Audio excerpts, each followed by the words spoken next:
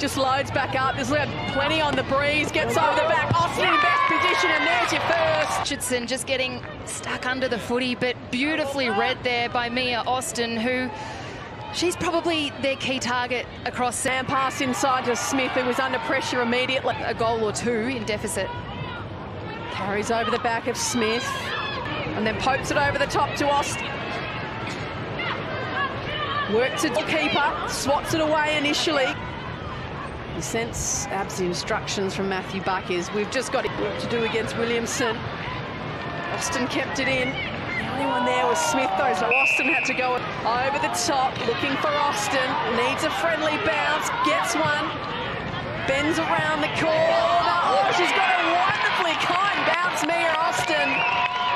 She identified that Mia Austin had some space on Ainsley Kemp, which she hasn't necessarily been able to find much throughout the game here in Frank.